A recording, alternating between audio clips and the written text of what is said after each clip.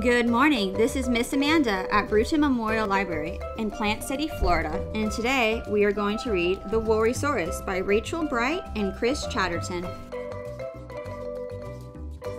On a hot and sunny morning, under lovely clear blue skies, a little Worrysaurus was opening his eyes.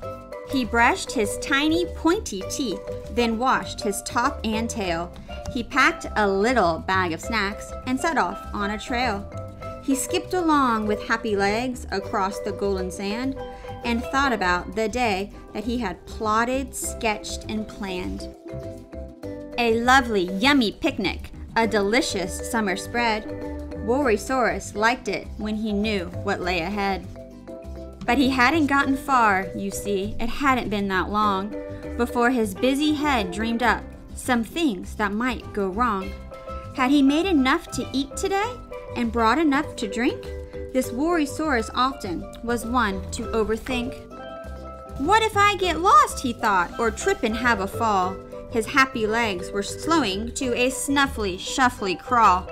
Worrysaurus liked it when he felt he was prepared. Unexpected happenings, they made him feel quite scared. So when suddenly from nowhere a lizard skirted by, shouting in a squeaky yelp and pointing to the sky. I think a storm is coming. I heard it's on its way. Well, that really put a cloud above Worrysaurus' day. A storm, said Worrysaurus, when it's so dry and hot and sunny. But the news became a butterfly that flittered in his tummy. I'm not ready for the rain, he said. I haven't got my wellies. His teeth began to chatter, and his knees, they turned to jellies. And all the while the sky was blue, the sun, it shone and shone. But now his lovely picnic thoughts were definitely gone. Should he find a cave to shelter, or run back home and hide? His little worry butterfly grew very strong inside. But then he thought of something that his mama liked to say. Oh, my little Worrysaurus, chase that butterfly away.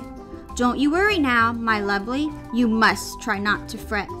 If it's not a happy ending, then it hasn't ended yet. So he reached into his bag just then to find a little tin. It helped him with his worries. It had happy things within. A special stick, his teddy Ned, a pebble, and a letter. And he held them one by one, so everything felt better. Then he put away his tin and all his worries in his head, freed his little butterfly for happy thoughts instead. I'll stand up tall, I can be strong. I'll chase my fears away. All is good and all is well and everything's okay. And with those little wordlings, he calmed his busy brain. Since when the sun is shining, why worry, it will rain. So he shared his little picnic with the lizard in the sun, and they laughed at all the worrying and really had some fun. Since when you're in the moment, there's no need to run or hide. And then the only butterflies will be the ones outside.